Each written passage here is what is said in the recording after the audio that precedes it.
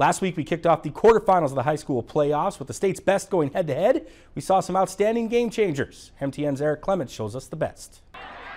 We start things off in Kalispell. Flathead running back Blake Counts weaves through the Helena Capital Bruins to tie things up, but the Bruins still come out on top. Big Sky had nothing going on offense against the Spartans, so they dig into their bag of tricks. Reverse to Ben Mail, he throws to Hunter Dutton, who gets behind the defense for a 55-yard score, but it's the only one for the Eagles. Sentinel wins this one.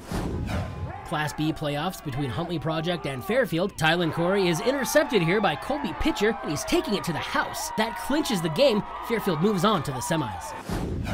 Drummond-Phillipsburg quarterback Colton Grange fakes out Fairview and darts outside undetected for a touchdown. Titans win this one. This may be the play of the year. Bridger's Colton Zenter is about to be sacked, so what does he do?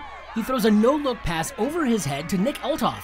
Althoff then goes all the way to the house. Bridger's on to the semis after that big win. Those are your game changers for this week. I'm Eric Clements for MTN Sports. You gotta love six-man football. Just throw it anywhere, there'll be somebody there. With semifinals on Friday and Saturday, we should be even in for more better plays this next week. We'll be back after this.